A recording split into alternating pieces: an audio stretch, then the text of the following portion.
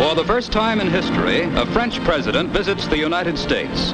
On the liner Ile-de-France, President Vincent Auriol, accompanied by Mrs. Auriol and Foreign Minister Robert Schuman, arrives in New York, where he's greeted by Frederic Bartholdi's Statue of Liberty, given by France to her sister republic, the United States.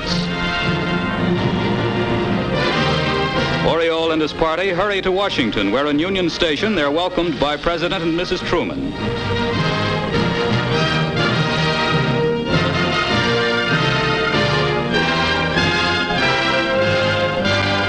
The ride through Washington, itself a symbol of French and American friendship, for it was designed by a French architect, takes the two presidents past 250,000 cheering Washingtonians. Reviewing a parade in his honor, Auriol pledges that his country will continue to take her place beside America in the battle for liberty, just as she has since 1776. In New York, ending his American visit, Auriol decorates Mayor Impellitteri and concludes with the traditional ceremonial kiss, which makes such a big hit with the photographers that they beg Monsieur Auriol for an encore. And the French president winds up his visit in a blaze of goodwill.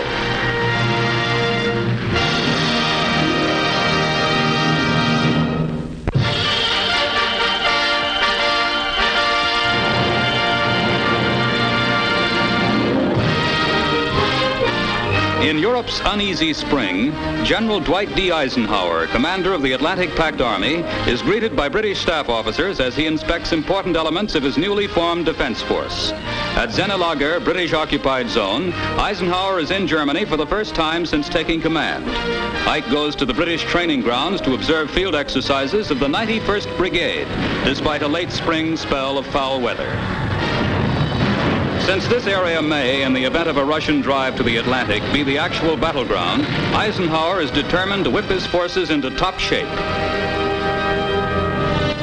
He next flies to Koblenz, in the French-occupied zone of Germany, for conference with top French generals Chomel and Guillaume. The French 3rd Division, also part of Ike's new European army, goes into maneuvers.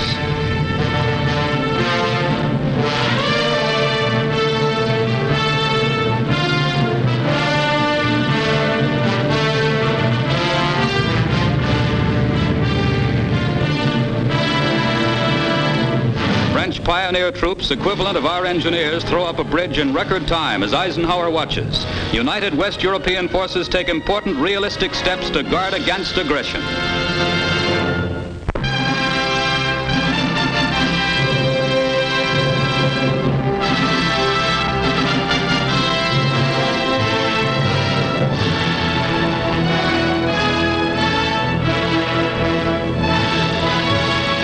By President Truman, recalling General Douglas MacArthur from his command, sets off one of the most dramatic and controversial news stories of the generation.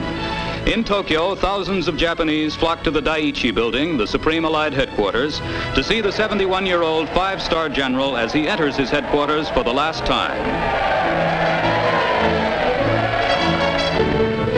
The next morning, a plane from Korea brings to Tokyo the new Supreme Commander, General Matthew Ridgway, named by Truman to replace MacArthur.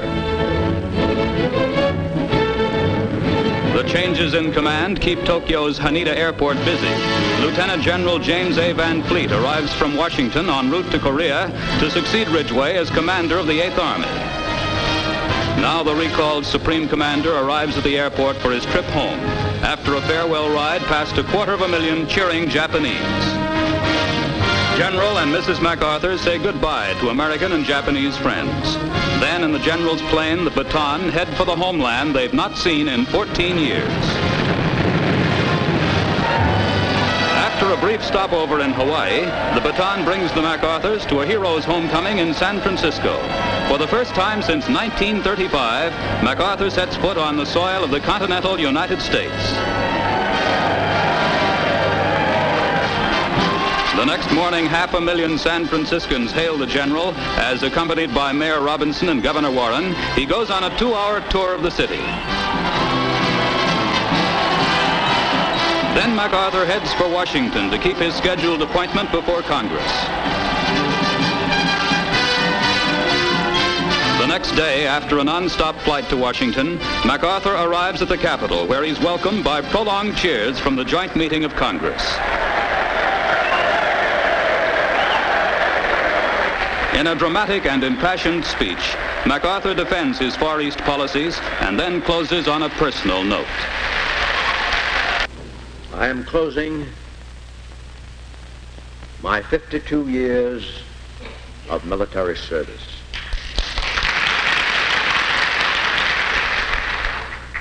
When I joined the Army, even before the turn of the century, it was the fulfillment of all my boyish hopes and dreams. The world has turned over many times since I took the oath on the plain at West Point, and the hopes and dreams have long since vanished. But I still remember the refrain of one of the most popular barrack ballads of that day, which proclaimed most proudly that old soldiers never die, they just fade away. And like the old soldier of that ballad, I now close my military career and just fade away. An old soldier who tried to do his duty as God gave him the light to see that duty. Goodbye.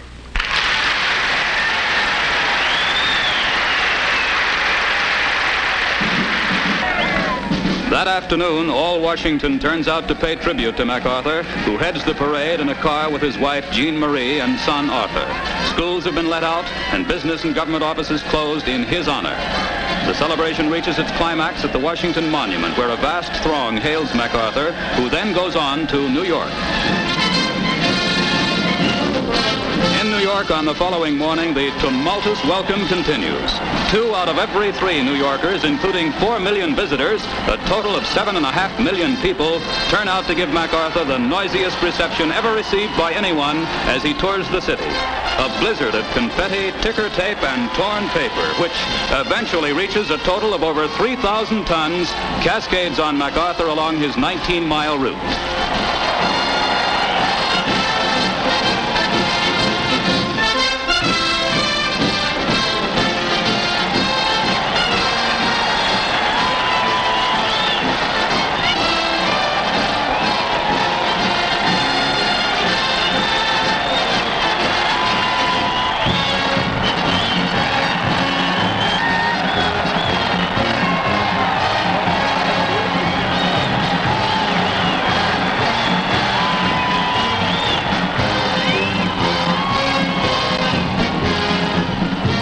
Turns uptown along 5th Avenue, where on each block an estimated 5,000 people are jammed shoulder to shoulder.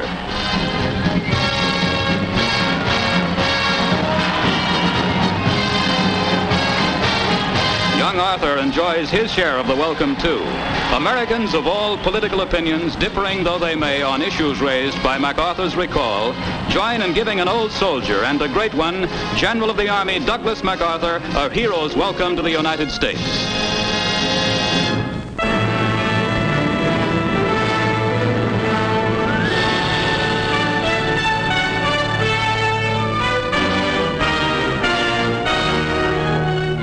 In these unassuming buildings at Chalk River, set in a corner of the Ontario bush country, some of Canada's top scientists are bombarding the atom in a $5 million atomic pile, the most powerful of its kind in the world. Inside a huge concrete cylinder, billions of neutrons move at speeds up to 10,000 miles per second, producing new materials that even now are radically changing the 20th century world. One such product is the cobalt-60 isotope, on which Chalk River Administrator Dr. D.A. Keyes and his assistants are working. The cobalt-60 isotope is an important factor in peacetime radiography for X-ray pictures and studies of the sun, and the Chalk River plant is the only one which can produce such cobalt. Much of this work, of course, is secret and cannot be photographed. Although the plant can be converted to war needs and has helped speed the H-bomb in American plants, the Chalk River atomic pile is planned for peace, producing aids to agriculture, medicine, science, and industry.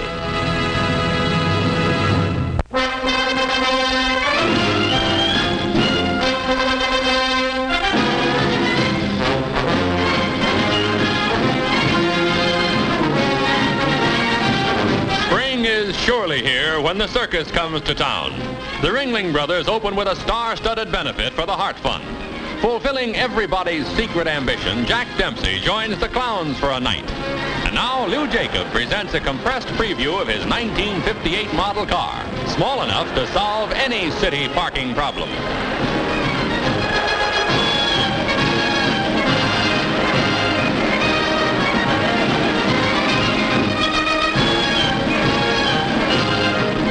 Here's a voice from the audience, Jimmy Durante. You know, I was downstairs, and I seen one of them elephants looking at a little mouse. And the elephant was saying to the mouse, look at the size of me and look at the size of you. Why, you're nothing but a wretched, insignificant little shrimp. The little mouse looked up at the elephant and said, listen, I've been sick. Let me take the pictures, come on. As the thrills come thick and fast, wire-walking wonder Hubert Castle goes into his act on a taut steel thread.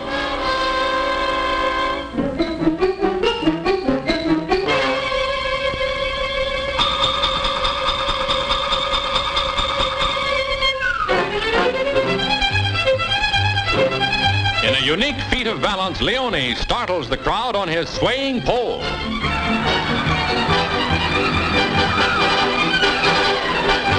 And Benito Del Oro takes to the air on a flying trapeze. The death-defying aerialists sail through the air. Thrilling kids, young and old, all over America, the prodigious, wonderful, and astounding circus is back.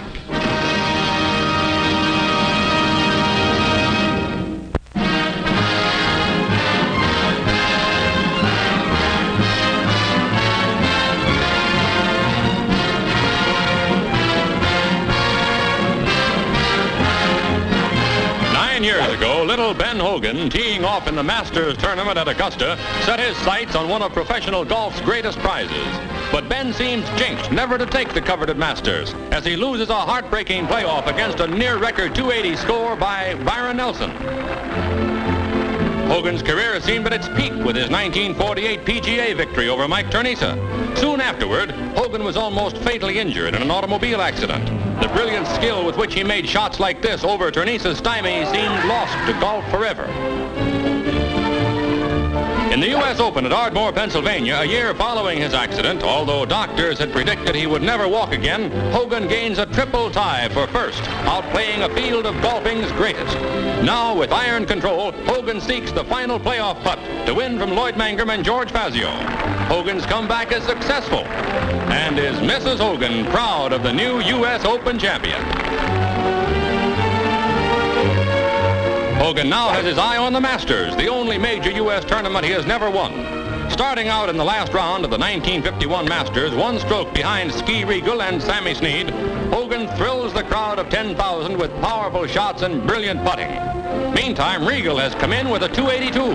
The crowd is tense. Can Hogan beat Regal? He has only to sink the next putt to win.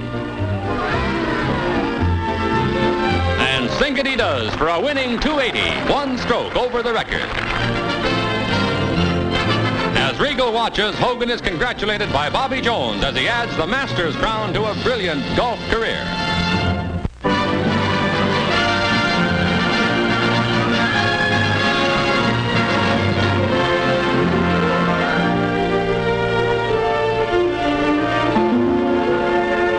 The Philadelphia Zoo, oldest in the country, tries an experiment in its new birdhouse.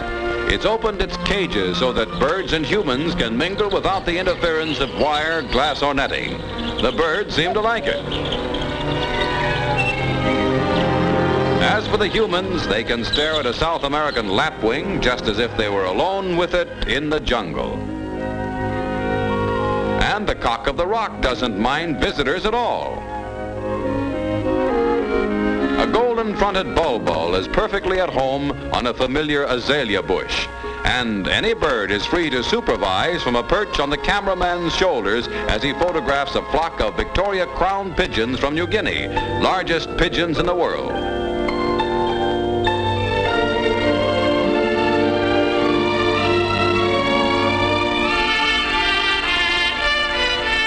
This pair of rare Indian hornbills who have a 7-foot wing spread resemble the Brazilian toco toucans with their 8-inch beaks. Another of the 51 exotic species who mingle with tourists and sightseers is the motmot, common to Central America. One of the favorites is the American hummingbird, whose freewheeling maneuvering skill as he hovers over the Avery Pond surpasses that of a helicopter.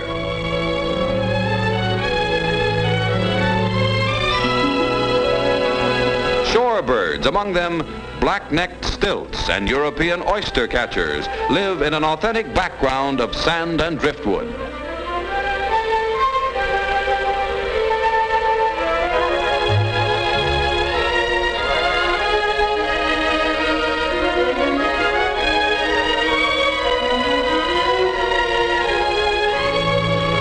Oh my, I'm tired.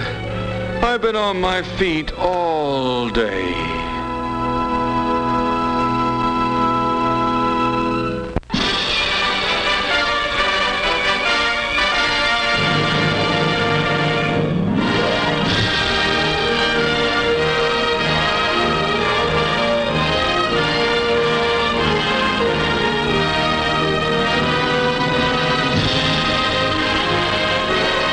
From the air, Lebanon, Connecticut, with its scattered white houses, hardly seems to have aged since the days of the Revolution. Its livestock in rock-walled pastures, its orderly barns, mark Lebanon, like many another American town, as a farming community. In some ways unchanged since the day Lebanon patriots left on foot to fight at Bunker Hill, Lebanon seems timeless. In other ways, the town is always growing with the restless energy of America. Much to its own surprise, Lebanon recently found itself the center of worldwide curiosity, for in the State Department's International Publications Division, artists and writers were at work on a pamphlet which in photographs and 51 foreign languages is telling people all over the world, even behind the Iron Curtain, about life in Lebanon, an American community in action. The Trumbull Library reaffirms Lebanon's connection with the past, a democratic past, founded, as America's fathers stated, on a belief in God, whether worshipped in a Baptist church, a simple synagogue, formerly a schoolhouse, whose rabbi is a Lebanon farmer, or a Catholic church built a few years ago in an historically Protestant area. In early times, Lebanon's religious life centered around the Congregational Meeting House, designed by a son of the famous Jonathan Trumbull, who was governor of Connecticut during the Revolution. From here, Governor Trumbull and his 4 sons participated in revolutionary activities from Boston to Valley Forge. A tunnel ran to the War Office, where with Washington, Jefferson, Franklin, Lafayette, and many others, they planned for America's freedom. With these democratic traditions forming a background of their lives, Lebanon's young people are conscious of their part in a world still fighting for freedom. With New England pride in craftsmanship, boys and girls alike learn to work with their hands. Such training is as much a part of education for their role in community life as geography or arithmetic or history. In their new elementary school, which replaces 7 one-room buildings scattered throughout the countryside, the younger children of Lebanon are discovering the international counterpart of the traditional New England town meeting. Through a United Nations session in miniature, they can see the selfishness of one nation threaten the harmony and order of the democratic process and the security of other nations.